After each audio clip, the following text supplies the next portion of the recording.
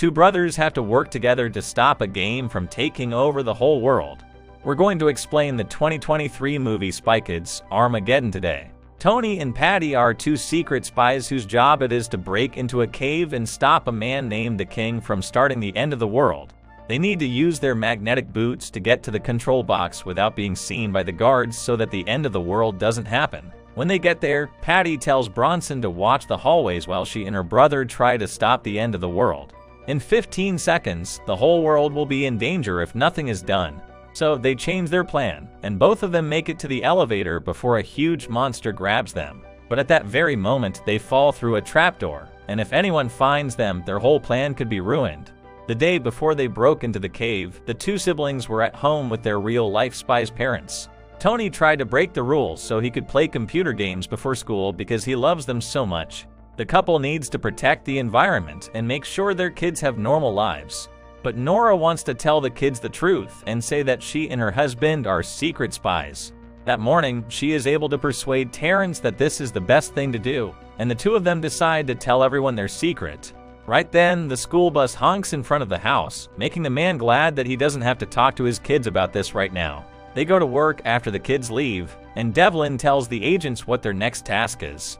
Someone broke into the top secret server room of the OS, which is the company that the pair works for. They need to go to the office to catch the thieves and find out what they're doing. After killing the bad guys, Terrence looks into the laptop they used to break into the network. To get to the secret data, he has to beat the heck Knight in a game. The man, who isn't very good at video games, decides to use Armageddon to break into the security system. He finds that those guys were just a distraction for the spies, who then use the giant robot to steal Terrence's watch. The Heck Knight gets away with Armageddon, and the couple has to figure out what he plans to do with the code he stole. These people don't know that the robot is a character in a new game called High Score, which Tony just won at school by beating everyone in a card game. An extremely rich man named Ray Kingston made High Score. The businessman is crazy about the game and is known as the King, which is also his username. Ray needs the Armageddon code to make people do good things for his big project. The Knight tells him, though, that the code couldn't be found on the watch. The King then realizes that what he needs is in the agent's house and promises to break into the family's security system that night. After hours, Nora and Terrence talk about possibly removing the Armageddon code while the kids go outside to play. If it gets into the wrong hands, the whole world will be in danger. But Devlin tells them not to and tells them to keep guarding the code because it is the most powerful weapon his agency has. Because Nora can't get her husband to delete the code he made, she chooses to delete it herself. It was about to destroy Armageddon, though, when Ray used the game to hack into the system and steal it. When Terrence sees what has happened, he goes to find the kids because he thinks they are the ones who put the system at risk. Even so, Tony tricks him, and he goes to sleep as if nothing happened. People around the world are being forced to play games in order to do simple everyday jobs. This is what the family learns the next morning. Some people are being locked out of their cars and smart homes, and to use their credit cards, they have to go through the trials of a game. The bad guys from High Score then break into the family home, and while Patty tries to open the door, the couple has to fight them. As they try to get away, they see zombie skeletons coming out of the pool and ruining everything the family owns. Nora is so mad that she wants to fight the monsters, but Terrence stays safe with his wife and kids. The couple decides to tell their kids that they are secret spies now that they can't keep it a secret any longer. Their kids are shocked to find that their house is full of secret passageways and high-tech gadgets. The siblings get into an autopilot car that will take them to a hiding place when they get to the garage. Nora then gives Patty a necklace. To keep the zombie skeletons from getting to the kids, the woman and her husband will have to stay behind. Nora tells her daughter to wear the necklace around her neck at all times so she can find them. Once the kids get away, other bad guys in the game start to chase them, and their autopilot is hacked. Tony chooses to switch the car over to manual control so that they can't be caught, and Patty is able to get rid of the bad guys. So that people don't follow them to their hideout, their next job is to lead them wrong. When they get to where the GPS says they should be, the kids understand their parents sent them in the wrong direction because there is nothing there. But they quickly learn that there is a cave under the lake. When they go there, they are met by a hologram of their mother, who shows them the whole hiding place. The two brothers have food and comfortable beds to sleep in. They can also use spy gear and a training room to learn how to take care of themselves. As they look around their new home, Terrence and Nora are locked up in a cell, and everything points to a trap that they are about to walk into. When the couple walks into the next room, they meet Ray. The person who made the game asks them to sit down and talk. Terrence asks Ray why he wants to use the Armageddon code to make people play video games after he has sat down on his throne. At that moment, the man says that his goal has always been to help people make better choices, and he can now do it. Before Armageddon, Ray was supposed to be able to control things all over the world. However, that did not happen. In order to get them to help him fix the problem, he challenges them to a sword fight. They will be free if they win, but they will have to fix the code if they lose. During the fight, Ray finds the children to be holding the missing piece to finish Armageddon and steals Nora's tracker. After that, he can find them.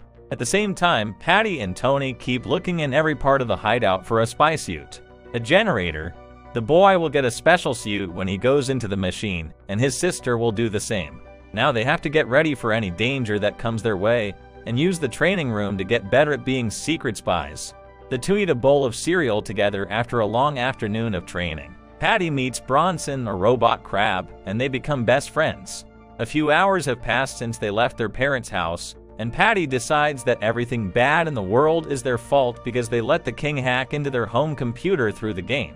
The young people decide to make things right and stop the end of the world. All of a sudden, a group of secret spies show up and say they work with their parents. But Tony remembers that his mother told them not to trust anyone, so the kids decide to attack and use the traps their parents set in the hideout to get rid of the bad guys. Bronson comes up to Patty while she is hidden and gives her a grenade. The girl then throws the bomb at her enemies, who get hungry after the blast. When the agents are done eating everything in sight, the kids try to get out of where they are hiding, but Devlin catches them. They then find out that these guys are real spies and are taken to the OS. At the same time, High Score's bad guys are watching from afar and are angry that their targets are being taken away in a big car. Patty and Tony find one of the few OS cars that hasn't been hacked when they get to the company's headquarters. Devlin tells them that his agency's whole system has been blocked for the last 12 hours. Because of this, they need the kids' help to get past the level in the game so the spies can get back into the system. She sets Bronson free, and Devlin finds out that he has the other half of the code now that all the spies are online. Infecting every device in the world with his worm would make raking of the world if he could just steal this piece. When the kids hear this, they think the king is to blame for everything. But the FBI broke into his studio that morning and couldn't find him. The man then uses Patty's necklace to find Ray and two of his agents who have been caught. All the lights in the office go out at that very moment because the base has just been attacked. When the bad guys break in, the girl hides half of the code so the bad guys can't find it. But Devlin doesn't trust the kid to keep it safe, so he takes the key from her. The Heck Knight suddenly shows up and takes the agent's code. The kids choose to use the spy boat to find him. When the bad guys dive with their subs, Patty tells Bronson to turn on air mode, and the three of them fly straight to Ray's hideout. After a few minutes, they get there and are about to hit a wall. They quickly realize, though, that it was all a dream, and they make it through the opening without getting hurt. After landing, the two use their glasses to figure out how the cave is built and find that a system of holograms covers the whole hideout. At the same time, the couple stays in their cell and Nora tries to find a way out to get to her kids. Because his wife is asking him how to break that code, Terrence chooses to tell her the truth. He wasn't the one who made Armageddon. This project was being worked on by the man, but he got stuck at a certain point of it. Then Tony broke into his office one day and revealed the last piece that was needed to finish it. The boy couldn't use the computers in his house after that day, and he never knew why. Because Tony has always liked games, he thought Armageddon was just a video game. He had no idea that he was making the world's strongest weapon. Once the kids have downloaded the cave map, they hear footsteps and have to hide from Ray's goons. The king then shows up, and the kids learn that Armageddon is almost over. With their glasses on, the two can see that the bad guys are actually robots that can sense the attacker's presence at that very moment. The kids decide to jump and use a hook to hold onto the bridge while the robots leave just as the monsters are about to catch them. Since Tony and Patty lost their parents, they rush to the jail to find them and finally free them. When the couple finds out that their children have been able to find them, they are very happy. But their joy is short-lived because the king is about to use Armageddon to control devices all over the world, and they are very worried. The group decides to split up. The couple goes to the OS to ask for help, while the children are given the job of stopping the end of the world because they are the only ones with magnetic boots that let them move around without being seen. The two siblings have to go to the lift, but they can't get to the control panel. On the way, they fall through a trapdoor and find the central computer. When Tony looks at those codes, he knows they are his and realizes he made them. This means that by going backwards, he starts Armageddon instead of stopping it. At that time, the bad guys show up with his parents, and Terrence finds out that Ray still couldn't use the code even with the missing piece. The king knew that Tony was the only one who could fully use the weapon's power, so he set up a fake countdown to make the boy do it for him. Before going ahead with his plan, Ray tells him that Vargos, the bad guy they stopped years ago, was his father. He was very smart and used his skills to make the country better, but Vargos used the wrong methods to carry out his plans, even though he meant well. Then, instead of letting him use his talent for good, OS agents broke into his lab and destroyed everything he had made. After that, the scientist spent the rest of his life in a secret jail. Now Ray wants to carry on the work that his dad started, and he promises that high score will make the world a better place. The king flees in his capsule after getting the last piece of his puzzle, and the family is finally free again. For now though, it's too late. The Armageddon worm has already spread to every device in the world. But Patty thinks there is still a way to beat Ray. She says they can beat the maker if they use the virtual reality modules to get into the game. Ray's robots surprise the family when they get to the game room, but Patty stops them from striking with her grenade. The four people then take their seats and are moved into the game. They quickly learn that they have been sent straight to the last stage, which is the hardest to win. Getting to the big figure to find the king is the first step. To get there, the four of them have to fight off the zombie skeletons that are in their way. Nora and Terrence learn how to use the skills of their characters to beat the bad guys and help their kids beat the bad guys before time runs out. Patty's character changes and gets even stronger after she gets rid of the heads. The group has to beat the king as the last challenge now that they've gotten the statue, but only one player can go into the arena to face him. Because Tony is a better player, he chooses to face Ray while the rest of the family fights the Heck Knight. During this battle, the winner is the first person to zero out their opponent's life. Ray is sure that no one can beat him in the world he created. The platform they are standing on suddenly falls apart, letting out a river of fire. Ray hits the boy with his staff to knock him down. After killing the skulls, the three finally get to the Knight's arena, where Terrence is thrown away with a single blow. While Nora goes to get her husband, Patty hits her opponent with her powers, but the Knight blocks her attacks with his sword. After being almost crushed, Patty is pushed away and about to fall off a cliff when her enemy comes up behind her and the rock falls apart. Right then, the girl's parents show up to help, and Terrence ends up saving the Heck Knight. Because of this act of kindness, the fighter vows to be loyal to that family, and the three of them manage to get away without getting hurt. Everyone is scared about Tony because there are only 2 minutes left. It's a big job for the boy because the future of the whole world depends on him. When Terrence sees that his son is in danger, he chooses to help him, even though it's against the rules. If he hits Ray with his blow, the bad guy will win. To stop the attack, Tony chooses to use his own body, but he ends up dying a lot.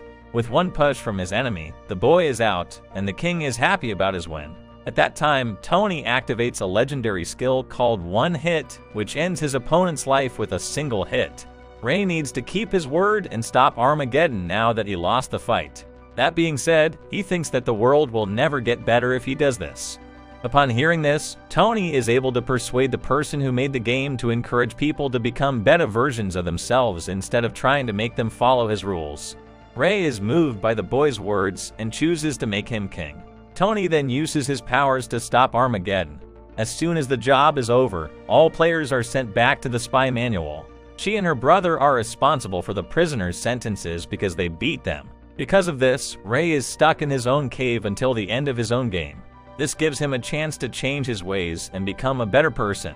Terrence and Nora learn that there is a better way to fight evil and that they still have a lot to learn in order to be great spies from their children. That day, the couple decides to quit their job as OS agents after 20 years and tells their boss they are going. Declan says he will also make some changes from that day on when he hears this and starts breaking the Armageddon code. The couple decides to give the OS another chance because they are promised that things will be different from now on.